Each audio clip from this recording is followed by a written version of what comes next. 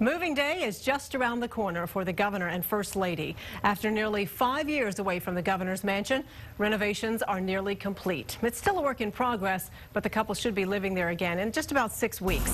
Our political reporter Josh Hinkle got a first look inside today. He joins us with more. Josh.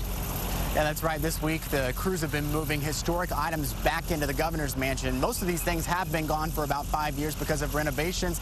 This week, so far, it's been chandeliers and draperies, and tomorrow you're going to see a lot of furniture going through that gate.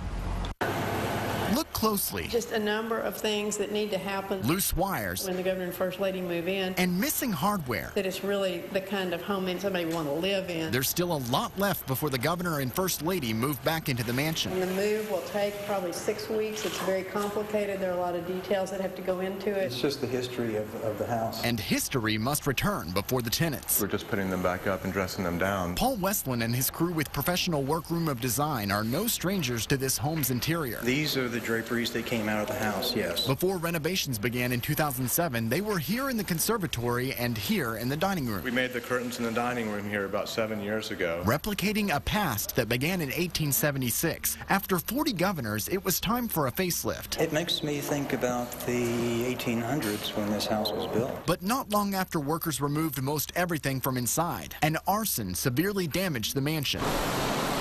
Heavy reconstruction followed. We want the yard finished. Plus plenty of changes to the site. We want the mud out of the sidewalks. The pool is gone. The sprinkler working perfectly. And Colorado Street will soon be a garden.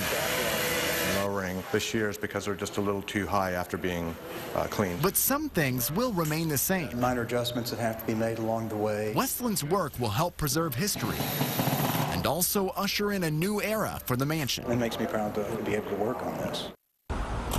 Again, it'll be about a month, probably closer to 6 weeks before the governor and the first lady can move back in. If you want to check out a photo gallery of the interior, some up-close interior photos from today's tour, you can check them out on our website at kxan.com. Just search for the link in this story on the homepage. Live at the governor's mansion, Josh Hinkle, KXAN News. Josh, thanks so much for that. Now, police have not made an arrest in the arson at the governor's mansion from back in 2008 that Josh mentioned. The entire incident was caught on camera at the time, but the arsonist was never identified.